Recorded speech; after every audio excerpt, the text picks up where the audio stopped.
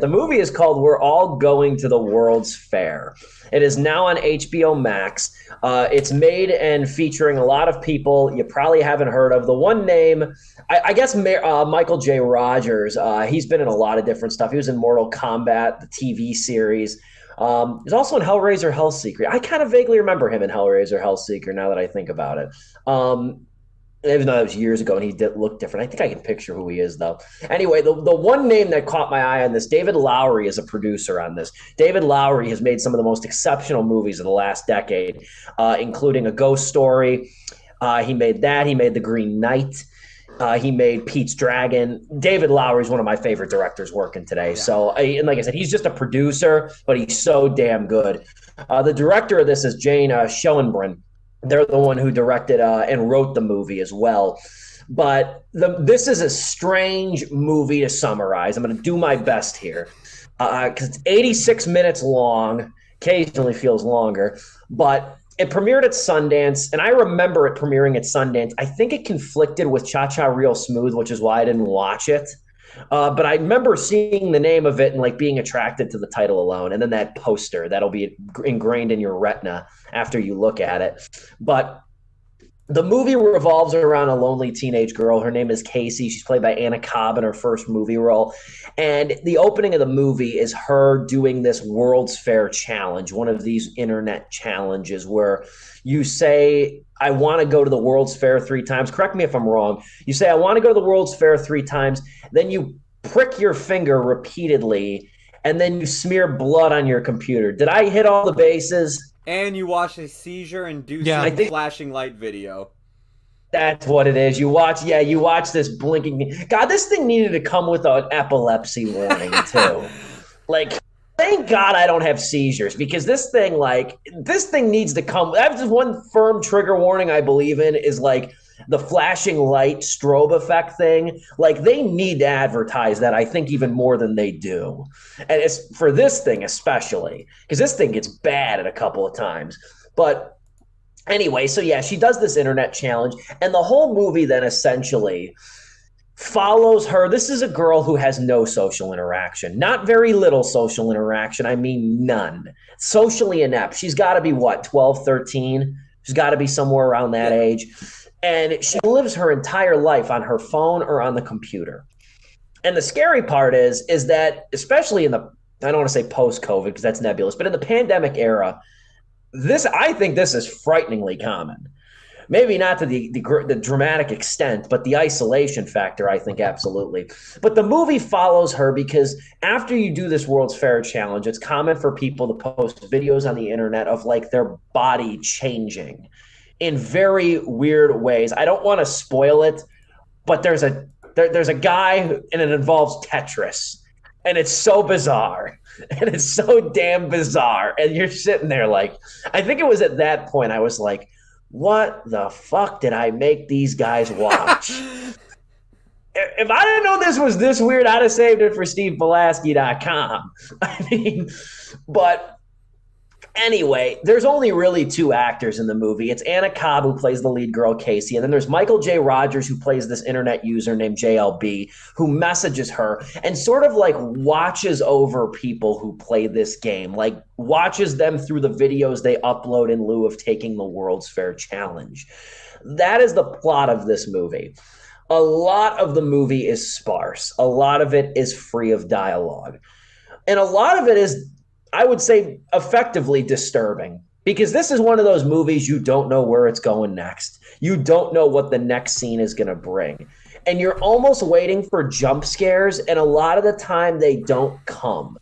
It's more of a mood movie. It's more of a sparse essence kind of a movie where a lot of it is atmosphere based. A lot of it is based on your ability not to guess where it's going.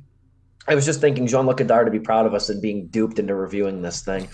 But we're all going to the World's Fair, and we're all going to talk about the World's Fair. And I don't even know if I've processed all that I feel about we're all going to the World's Fair. So I'm throwing it over to somebody smarter than me. Dom, what you got on the movie? I am not a horror person. No. And this movie is the reason why. I can handle Conjuring. I can handle X. I'm probably going to be able to handle Pearl. I can handle you know, all those movies, all those typical, you know, Halloween. I could watch those all day from what I know. I haven't even seen the original, but I've seen the most recent ones. The reboot, Evil Dies Tonight, or the, yeah, exactly that. Oh God, I freaking love that in its own stupid way. But this movie it scares me. It is disturbing is the apt word here.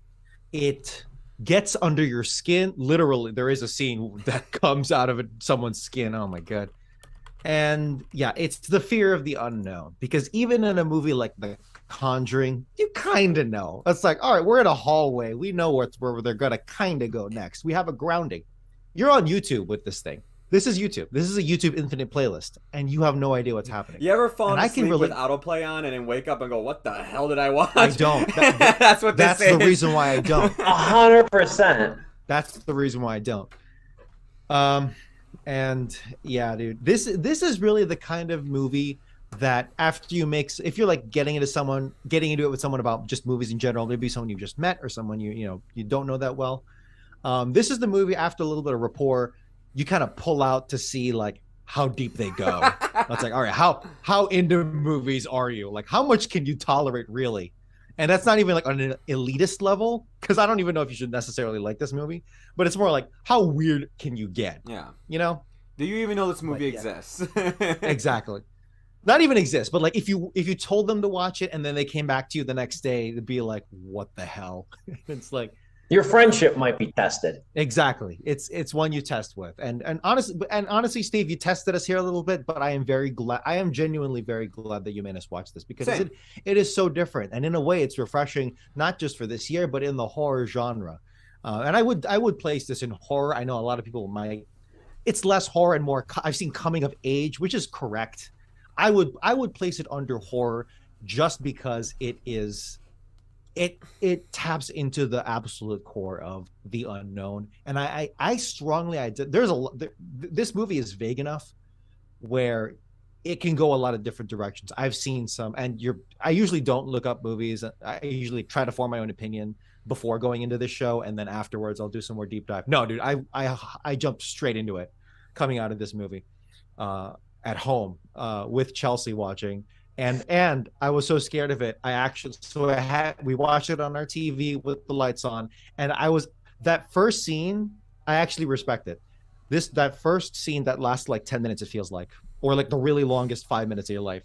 I actually brought the browser window, because I have a computer tower hooked up to my TV. I don't have cable.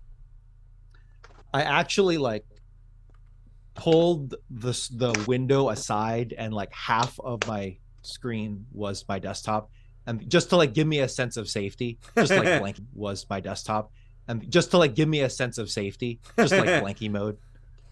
And it's like, did I ruin the atmosphere? Absolutely. But again, this movie is the reason, more than any of the movies that we've seen thus far, or last year, and probably even with Pearl, that Pearl's gonna feel like a freaking joyride through the 20s or whatever compared to this. Yeah, dude, this is the reason why I get scared. And honestly, I have delved into it.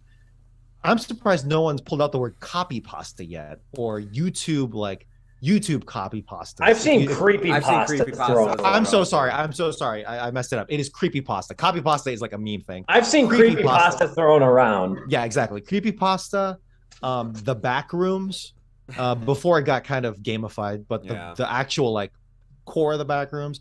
SCP, if you guys know what that is, secure, contain, protect. A lot of that stuff, particularly in their formative years, where it was really like unknown, you didn't know if it was real or not. Like, the Majora's Mask one of that kid drowning or whatever, like that one always creeped me out. Some stuff like that. Yeah. I don't know if I know what you're talking about, but people are weird. Like, I don't know what the hell you're talking about. You people are weird. You made us watch this movie, man. No. Steve, I'm glad you brought that up, because another reason why this hits so well is because it taps into the intimacy. There are two freaking characters in this movie. Yeah. There's just some glimpses into, by the way, it's an actual ASMR YouTuber. I actually looked at their channel. They got a real ASMR person. And some other random people on YouTube. And then I think the dad has like 2 lines out of frame. But it is essentially 2 people here. And they're talking at first not even directly. They're talking through YouTube videos. Yeah. Which is the most, which in this day and age is the most back-assward way of doing it, indirect way of doing it. And I need to go back and look at the details, but a lot of the videos here, I feel like they would have been like view counts in the triple digits at most, if not double digits. And that is like another level where it's like, dude, that fits perfectly. Because Steve, you mentioned that you know, in the pandemic era, you know, there's so much isolation, absolutely. But even in my grade school years, growing up in the early, or you know, early to mid internet, in the early 2000s, mid 2000s, I did like delve into a lot of that stuff, and it was unknown territory. A lot of it wasn't codified yet. A lot of it wasn't really mainstream yet. And yeah, dude, going down rabbit holes of creepy videos, even if they didn't mean to be. Nowadays, it's a genre, it's a concerted thing, and that's, you know, it's good. With Apex being probably this movie thus far, but early on when that stuff was just on the frontier, dude, those double-digit YouTube videos, you didn't even have much to share it with. No comments, maybe one comment. That's probably a spam bot. It's a very intimate experience because it's not a mainstream movie. It's not on TV where, you know, maybe no one recorded it, but maybe thousands of people did watch it. But no, dude, early internet, that stuff is crazy. And this movie, at the absolute core of it, taps into that so freaking well for me. And this is the scariest movie I have seen that we have probably watched together. Wow. Indeed. I had a lot to say. I had a lot to say right there. So, Steve, I really genuinely, I'm glad you made us watch this movie. Interesting. I wonder if Joe feels the same way. What you got, Joe? So you saw my Letterboxd review? I didn't read it. I just glanced at the star rating. All right. Well, I mean, look, I will give credit where credit is due. This director, I don't want to butcher their name. Jane Schoenbrun. Schoenbrun. They did a fantastic job with the atmosphere of this movie. And by that I mean the atmosphere of just being alone, isolated, searching for a connection. You know, this like little girl like coming of age, you know, typical stuff you see in coming of age themes of like searching for a connection, trying to find, you know, like, you know, someone out there to talk to, relate to, whatever it may be that we see in these movies typically. She did a great job with that. I mean, her just going through YouTube up late at night. I can't like count how many times as a teenager myself being on Justin.tv and being on one of those like instant loop videos over and over again. They have captured that perfectly here. The other thing is, I mean, the performances here too. I haven't written down my phone, my bad, and I forgot to pull that up. The performances here from just the two characters alone. Anna Cobb, who I think amazing breakout performance. Very much was entertained by it for majority of this film. I thought, like, you know, any scene she does, looking at the camera and everything, she just does it perfectly, man. Like, you know, she has this perfect sense of like what I like just imagine nowadays. I was never really into creepypastas. I had a period where I did like a rabbit hole deep dive of it, and just reading YouTube comments, it's like she emulated those YouTube comments of people who are addicted to creepypastas perfectly. Just like, you know, they're just really into it, want to believe, as Dom was saying, the mythology behind it, and adding to the mythology on their own. Like, this movie actually reminded me so much. This is when I went down the creepypasta hole, but the Slender Man era of it. And it reminded me a lot of Slender Man. Yeah, it reminded me of that a ton. And when you're following Anna Cobb's, like, you know, journey through it, it just reminded me just like my own journey through it of like, you know, looking at other YouTube videos and just seeing the creativity that people did around that time, trying to make you believe Slender Man is real, and other, like, you know, like imitations of it, like, you know, the one with the smiling person with the two knives. I always forget like their names because they just weren't as iconic as Slender Man. She to me, amazing young actress that I will be looking forward to seeing in the future. And then you have is it Theo? Michael J. Rogers. Michael J. Rogers, who I mean, to talk about one of the creepiest performances I've seen this year, of like, he's got that, like, when you hear about these people on the internet, like, you know, like, I don't know how to describe them. I really don't, but just people who, like, are night owls of the internet. Like, they're up at night on the deepest, darkest sides of the web. Not like, you know, like the illegal side, but just like these creepy pasta sides. And they're just this up. dude's posture alone was creepy. Yeah. The way he this dude sat creepy. He breathed creepy. He blinked creepy. The way he drank milk was creepy. You know, this dude existed creepily. The only thing that clashed with that is how big his freaking house was. Like, holy shit. Well, I don't even think that was dude. His how house. is this guy this rich? I think, dude, in all honesty, I know they never really go into it, but I felt like this was like, I really do feel like he was living still at home with his parents or like with somebody. Maybe okay, that's true. That's like, a good point. Like I felt that way. Like, you know, he just hasn't, like, you know, he is just not sociably affable, and just the internet side of like this online role-playing game of we're going to the World's Fair is like something that obviously sticks with him. And you get little hints of that by looking in his room, and you see the drawings he's created. His damn Skype profile pic is the creepiest fucking thing in this movie. How did Anna Cobb's character know how to use Skype? That's my question. I mean, why does anyone know how to use Skype? Even the video, like, he's like, oh, I made a video to contact you with, and the video he uses to do that was like terrifying as hell. You know, whatever happened to just DMing people or like commenting or something? This guy had to make like a, you know, like an I'm gonna kidnap you in 5 days. Like at home 9 Inch Nails lyric video. Like, I'm totally interrupting, John. I'm stealing your train of thought, but like, dude, that's another level of creepy here, which is the inappropriate and exploitative nature of all of this. Yeah. Right. Like, Casey is what, 12, 13, maybe 15 at most. And this dude is like in his 40s, at least 50s, maybe like a rough 50, but like still. And the thing is, though, is that, and I applaud this film for doing it, is that, with a young girl like this on this side of the internet, it totally feels believable that this would happen, and feels like it's stuff that is happening. And I felt like that to me, well, you know, as Dom was saying, like, you know, scared of the unknown. Yeah, like, if there's anything, it's just scary because it just feels real. There, like, you know, as Dom was saying, I was gonna jump in about, you know, I was like, you know, I don't want to, you know, interrupt here or anything because I do it all the fucking time too. But when he mentioned The Conjuring and stuff like that, for horror movies I love. There is a point, though, and even with the horror film I saw last night, there is a point, though, you get to what the actual threat is, and it kind of, like, you kind of level there. Like, it's still scary, it's still creepy, but you know, okay, the threat in The Conjuring are demons. We're not going to go past that. It's just demons. You know, whether or not you believe demons are real, that is where your cap is at. With this movie, it's like, there was always this underlying feeling of tension in my stomach of, is something going to happen? Is someone going to kill someone? Is something creepy going to happen? Are these transformations that she's seeing through other users on this video, are these real? Or is someone actually turning into plastic? Is someone actually growing demon wings? Like, what the hell is happening? All of that is captured so damn good within this movie. And I hate to say it, because Steve saw my star rating. As much praise as I'm getting it, this movie just isn't made for me.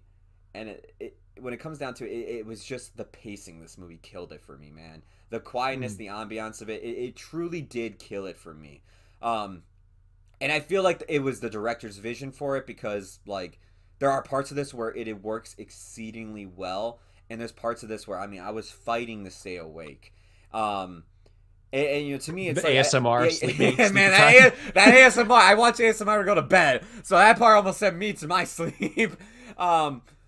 It sucks so much because it's like, I see the awards that this movie got on its poster, and I see the 90% that it has on Rotten Tomatoes. It's like, I hate to be one of those people that's just like, it's like everything I see why it has that, and I completely agree. It's just, for me personally, I wouldn't be part of that 90% if I was an official critic.